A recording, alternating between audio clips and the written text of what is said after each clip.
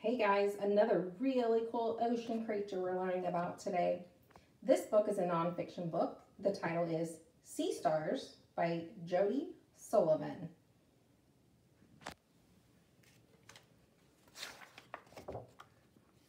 Under the sea, sea stars. What are sea stars? Sea stars are sea animals. They have rough, bumpy skin. Remember, another word for sea is ocean. So they're ocean stars. What do we normally call them? Oh yeah, we call them starfish.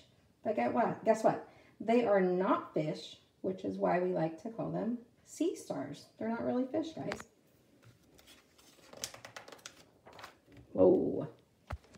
Large sea stars are about the size of a bicycle wheel. Small sea stars are about the size of a quarter. So they can be many sizes. That one has a ton of rays too. You're gonna learn about that. Right here, body parts. Sea stars have 5 or more arms called rays. So these are called rays. They don't call them their arms, they call them a ray. And you'll notice too that they are symmetrical. That's because they go off of a radial symmetry in the center. So they'll always be symmetrical. And they're a water vascular system. Okay. Sea stars have tiny feet shaped like tubes. Many strong feet cover the bottom of each ray. So that's just one ray, you guys, just one of its arms. And look at all hundreds of little tube-like feet. Wow.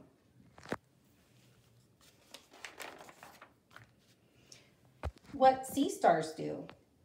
Sea stars move slowly.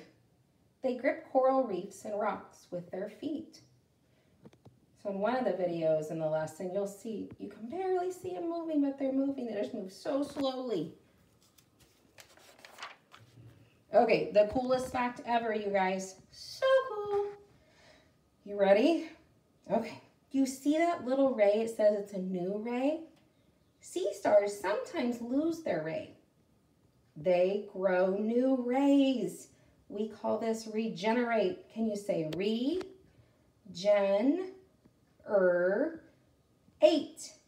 Regenerate. That means if they get attacked by a predator, they can lose that arm and they can still escape and they will grow a new one. That is so cool. Apparently my cat thinks so too. Sea stars eat plants and animals. Sea stars open clams with their feet. Goodness. You see that thing? It looks like a balloon in the middle. That's not a balloon, you guys. It's their stomach. Sea stars push their stomachs into this clamshell. Then they eat the clams. They actually have 2 stomachs. They have an inside stomach and an outside stomach. They can push them out to eat and they pull it back inside. Isn't that cool? So they have 2 stomachs.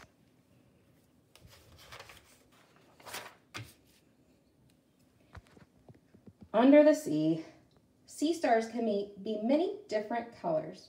Sea stars live under the sea. So they live in the ocean. They live in salt water. They don't like fresh water. They will die. Another thing I was going to tell you, it's not in the story, but what I wanted to tell you was they are a marine ocean organism, the sea star, and they're part of the echinoderm family. So can you say this big word? Echinoderm.